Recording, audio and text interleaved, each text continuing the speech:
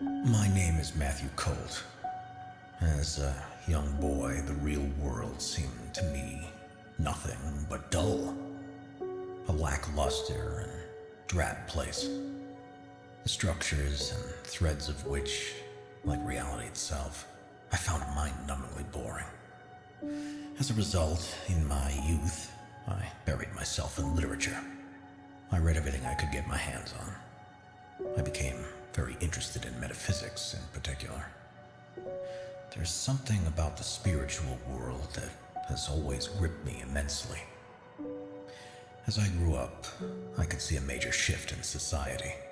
I could see how things were changing, but I couldn't describe what was happening. Something bigger, something cosmic.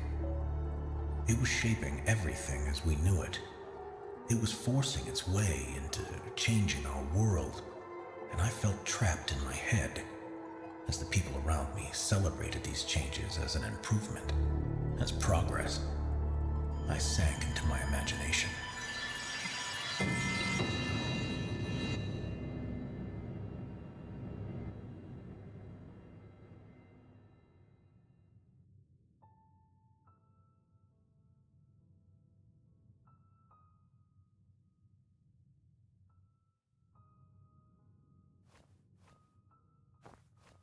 Good evening, Mr. Koth.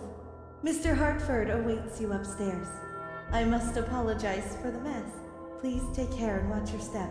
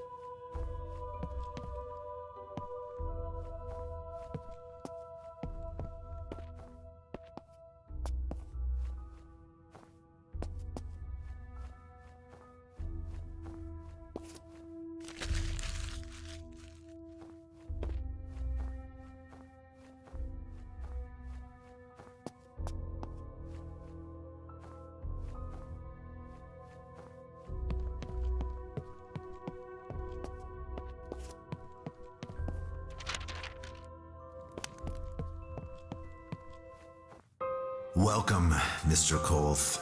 I hope you found me well. As I explained to you in our previous correspondence, the issue is with my beloved wife, Della. She is sick and will not consider any form of treatment. She has refused therapy on many occasions and will not even entertain the idea of any medication. As you are aware, she sees ghosts, Mr. Kolth, storming the rooms of this very house and running havoc through the hallways. I am a skeptic, Mr. Kolth. As I have said to you before, I believe in these demons about as much as I believe that I won't have to pay my tax this year. But my wife, she sees apparitions and believes them to be true. She believes they reside in the basement, and there is not even a basement to this house. But I love her, you see. She is my entire world, Mr. Kolth. And I hoped that in bringing you here and showing her that there is nothing, that maybe we may move on together in peace. Here, you will need this. It is the master key to the house. Please, go and talk to Della. You will find her in the library, by the piano, perhaps.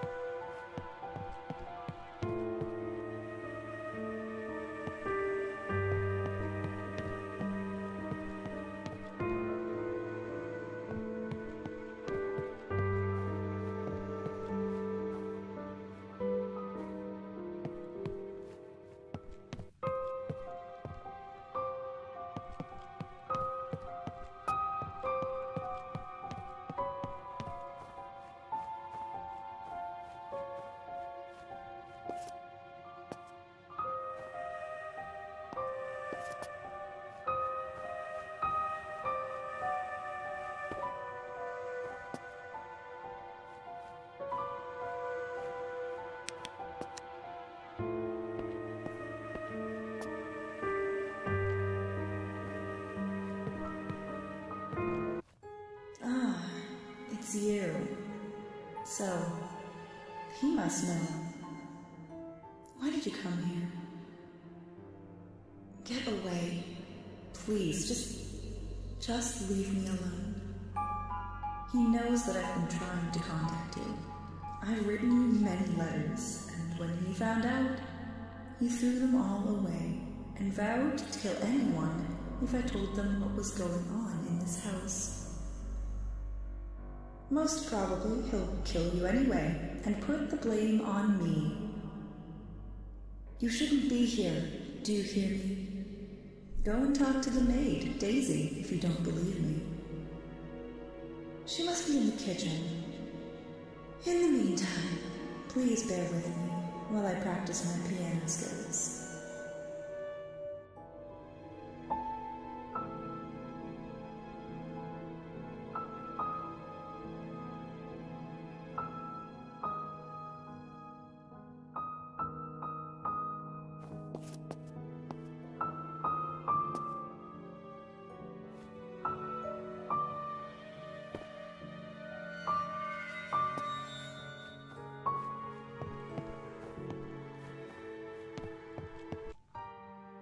There has been far too much tragedy in this household already, sir.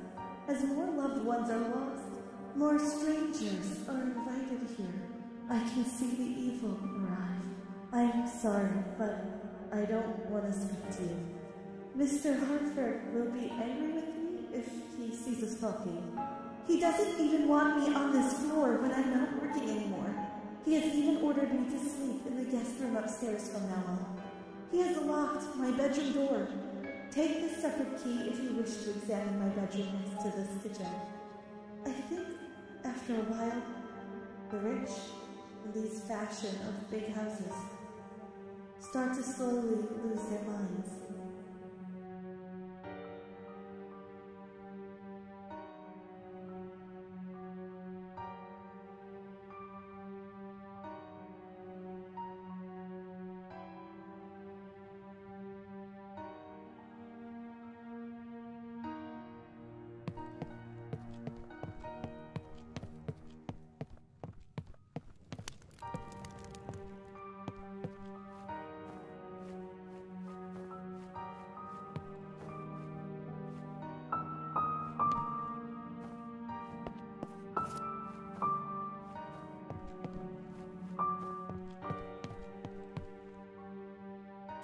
A switch? For sure there are some secrets opening elsewhere. This house holds stranger occurrences than I presumed.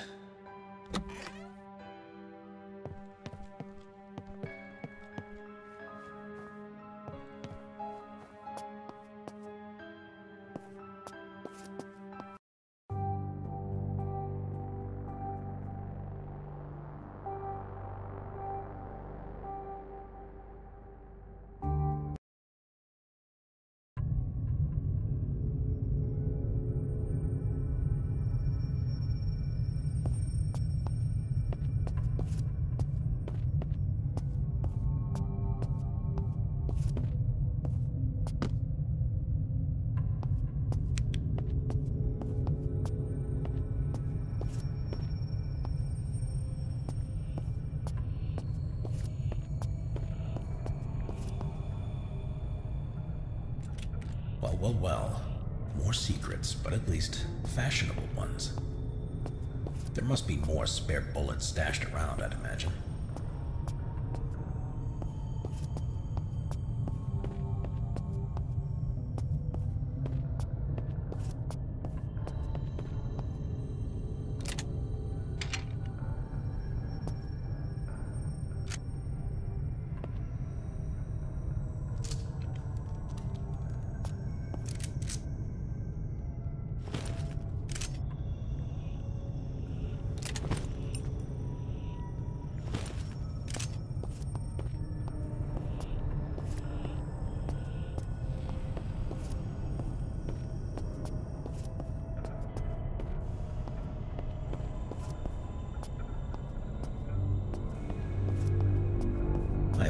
feeling. No one here seems to be sane. The entire family and staff are so strange. I must say, though, when I first arrived, I felt spirits in the air around me. I could feel something paranormal in this house for certain. I wonder why Mr. Hartford was lying about this basement.